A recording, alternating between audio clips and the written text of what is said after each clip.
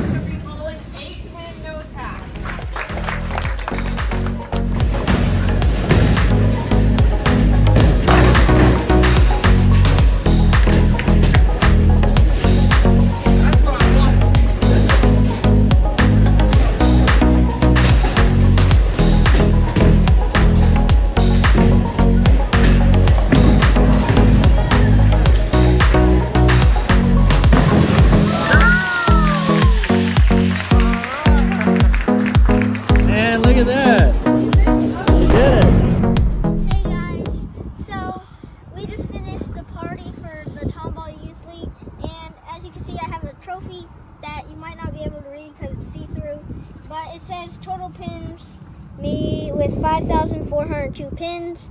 So I got the total pins trophy. And then the first game, it's 8-pin no tap, so that means 8, 9, or all 10 pins, you get a strike. So that was really nice. I started out in practice, I got 8 and above, but in play I got at first a 201 first game, and then the second game, like, my pitch purple wasn't really hooking, and so I switched to the dark code in the middle of the game, and it kind of worked, but I got like a 170 something, I think. And then the last game, since I knew where to play with my dark code, I actually got a 300. I was super nervous, but when I finished, I'm like, yes, I did it. I got a 300, and it was like super nerve-wracking, but that shows you that you have to stay in the process and just think about the next ball. That is a little tip. So we'll see you next time I bowl.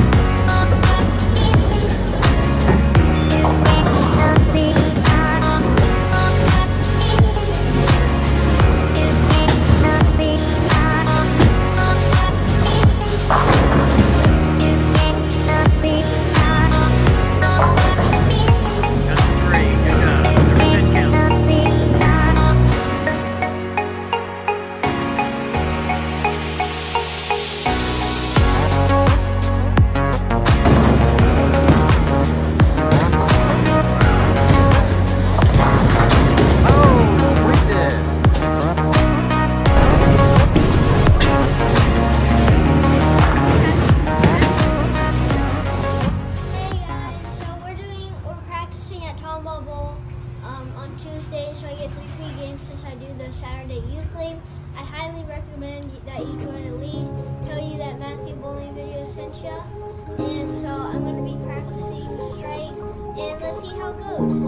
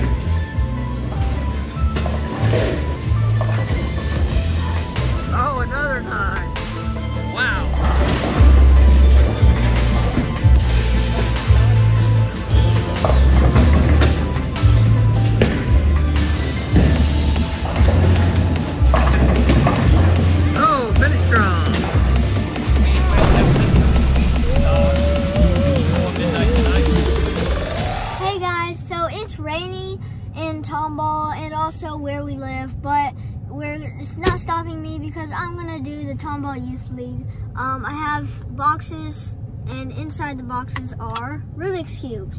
So I might be cubing before and maybe a little after, so I might get some of those, but I'm wearing my lucky jacket and I've been averaging about 170 with it, so let's see how I do today.